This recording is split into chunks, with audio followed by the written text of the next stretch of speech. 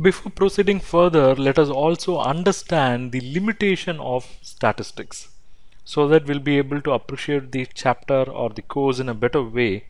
Number one limitation is statistics is something which basically deals with aggregate. So you should have so many.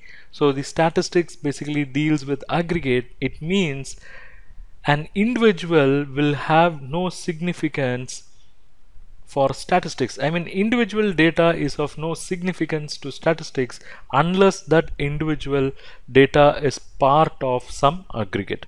So statistics is something which basically deals with aggregate. Number one. Number two, statistics basically deals with what is known as quantitative data. Of course, qualitative data can also be converted into quantitative data by providing a numerical description to the qualitative data, but the focus is on quantitative data. If qualitative data have to be factored, that should be converted into quantitative data. Number three, in statistics, we make certain projections. We make certain projections of sales, production, etc. But they are correct or possible only under a given set of conditions. So if any of the factor or if any of the condition is violated, then the projections will become inaccurate.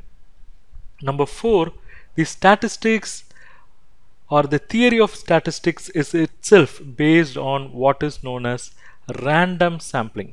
It means we cannot cover the entire population of a particular domain to carry out statistical analysis, so we go for what is known as random sampling.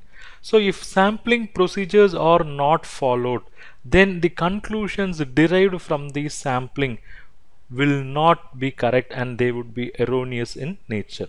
It means for conducting statistics, experts should be consulted before deciding the sampling scheme.